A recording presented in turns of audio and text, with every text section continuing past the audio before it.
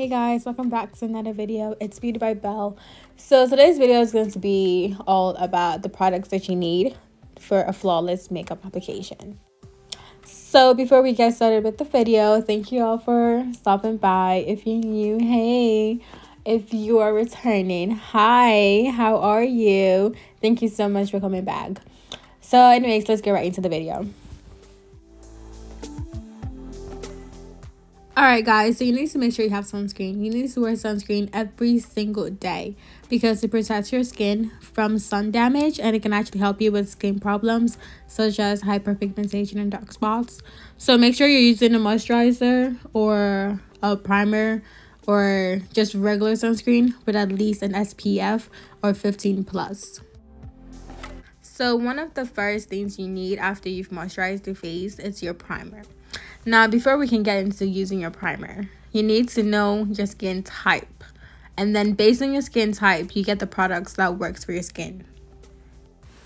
Alright guys, so there are 3 skin types that you need to be aware of. The oily skin, the dry skin, and then combination skin. If you have oily skin, your skin tends to be greasy and shiny in appearance, right? If you have dry skin, then your face kind of feels tight and it looks dull. And if you have combination skin, that means that mostly your cheeks are dry, but your T-zone, it's normally like oily. So if you have oily skin, you want to make sure you're using matte products, as in matte setting sprays and matte primers. So if you have dry skin, then you want to make sure you're using hydrating and dewy products. So you want to make sure you're using like dewy primers, dewy setting sprays, hydrating setting sprays, and hydrating primers. And if you have combination skin, then you can make sure you use either one, matte primers or hydrating primers, whatever works best for your skin. Alright guys, now let's find the perfect foundation match for you. So when you look at your wrist, if you have blue veins, then your undertones are cool. If your veins are green, then you have warm undertones. And if they're bluish green, then you have neutral undertones. So I personally have neutral undertones. So my foundations tend to be more on the cooler side than warm. Now that you know your undertones, let's pick a coverage type. So do you like lightweight foundations? Lightweight means like when you apply the foundation, it's barely there. Or do you like a medium coverage, something that is easy to build on? Or do you want something that's full coverage? Full coverage is also easy to build on, but it depends on the type of full coverage and how much product you actually use. Alright, so at this point, you have picked your undertones, you know what they are. You've picked the kind of coverage you're looking for. Now let's look at the types of foundations. So do you want a liquid, or do you want a stick, or do you want powder, or do you want cream? That is all your preference. I personally prefer liquid foundations because I feel like it's easier to work with. Now you have to look at the kind of finish you want. Do you want a matte appearance or do you want a dewy look? This is where your skin type comes in. If you have oily skin, you want a foundation that is matte. If you have dry skin, then you want a foundation that is hydrating. And if you have a combination skin, then you pick whichever one works best for you.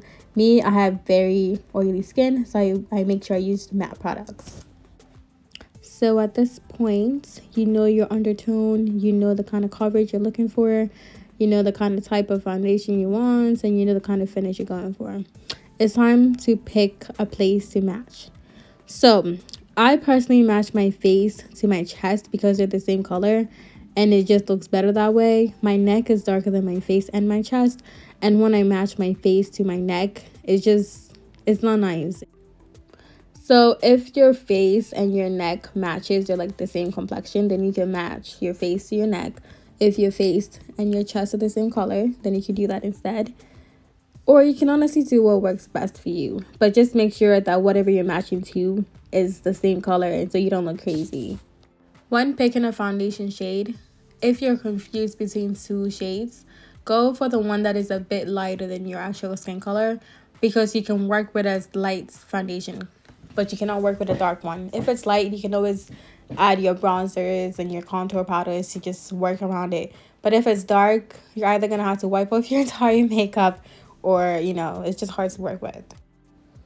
Okay, so for your concealers, you want to make sure your concealer is a shade or two lighter than your foundation color. My personal favorite concealer is this Juvia's Place concealer in the shade I believe it's 12, number 12. Yes, I'm gonna put everything down in the description box so you guys can get like the accurate details. Yes, and I also like Fawn from LA Concealers as well. I really like their formula. It's really nice.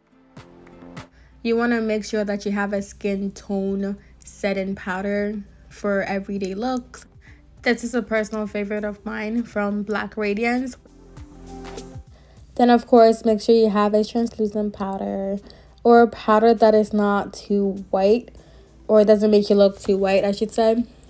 But it's not exactly skin tone either, you know. Of course, you're gonna need some blush. You know, over here we love blush. All right, so this one is Brickhouse, and then this one is Toasted Almond, and they are both from Black Radiance. They're both very affordable, and I really like these two. On dark skin tones, darker berries, and like an orange, like this one, Toasted Almond, looks so gorgeous on our skin. Like, it's so pretty. Like, sometimes I put on blush, like especially Toasted Almond, and it's just so gorgeous. You're gonna need a contour palette of some sort, and I personally recommend this by Black Radiance because they have, I believe, a light to medium, a medium to dark, and a dark to deep, and it works perfect. It literally has a contour shade, and then it has a setting powder shade, and then it also has a highlighter, 3-in-1. This is also another contour slash bronzer palette that I like.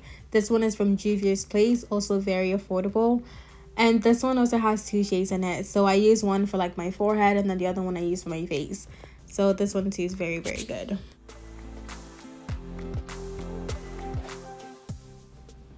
And of course, you're gonna need some eyeshadows. So these two are very simple eyeshadow palettes for like literally any kind of look you want. So this one is Wet n Wild. I really love the colors. And then this one is by Vanessa. Her Juvia's Place palette is just wonderful. Like BSG with Perfectionist or Extra is just like the kind of look you're gonna get is just crazy. It's just beautiful, and it's for literally a glamorous look and a simple look. So definitely recommend it. And of course, some mascara, because why not, right? You're gonna need mascara, girl. And this one, I recommend this one. You can get this off Amazon. This is where I got mine, and I absolutely love it. You're also gonna need a simple black eyeliner.